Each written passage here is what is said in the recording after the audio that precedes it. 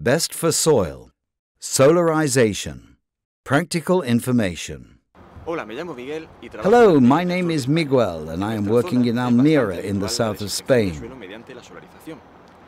Here, solarisation is more commonly used, and in this Best4Soil video, you will learn how and under what conditions this method works. Hallaréis más información sobre la salud del suelo y las mejores prácticas. Os invito a que los visitéis.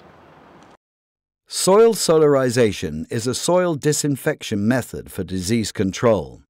As such, it aims to reduce, prior to planting, the pathogen inoculum existing in the soil.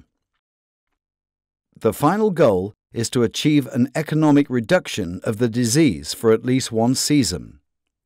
Soil solarisation involves covering the soil, which has been adequately moistened, with a transparent and thin polyethylene or specific plastic film for a minimum of 4 weeks in the period of the year with the highest temperatures and sun radiation.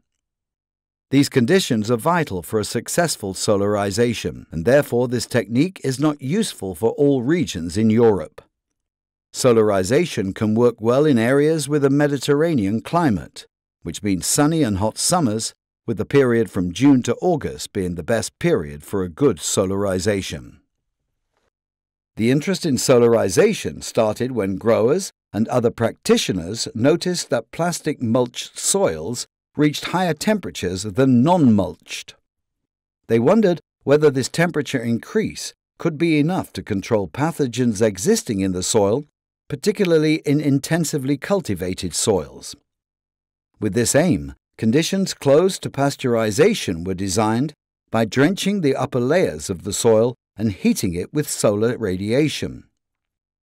The temperature level reached in solarized soils in Mediterranean areas during the summer can be lethal for most plant pathogenic soil-borne nematodes and fungi. Peak temperatures of over 45 degrees Celsius are usually obtained at 20 centimeters depth, the depth where most of the pathogens live. Thus, this method can reduce the level of inoculum in soils by means of thermal inactivation of pathogens. The thermal lethal effect of solarisation can be combined with organic amendments. This is called biosolarisation and implies the addition of organic matter into the soil before adding water and covering with plastic mulch. Biosolarisation combines the benefits of solarisation with those attributed to organic matter decomposition, meaning the production of biocompounds lethal to pathogens, the increase of non-pathogenic microbial communities, and other improvements linked to soil health and fertilization.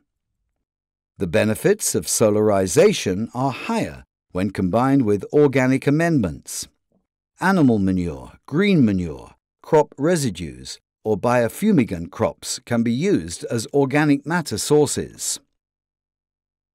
There are many examples of effective control of soil-borne pathogens with biosolarisation and solarisation.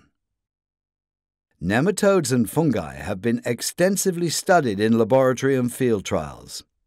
Some examples are pathogenic Fusarium of carnation, melon, tomato, or cucumber, Phytophthora capsici and Phytophthora parasitica, Melodegina incognita, Melodeguna javanica, Verticillium dahlia, Rhizoctonio solani, Pyrrhinocheta lycopersici, or Pratylenchus tournei.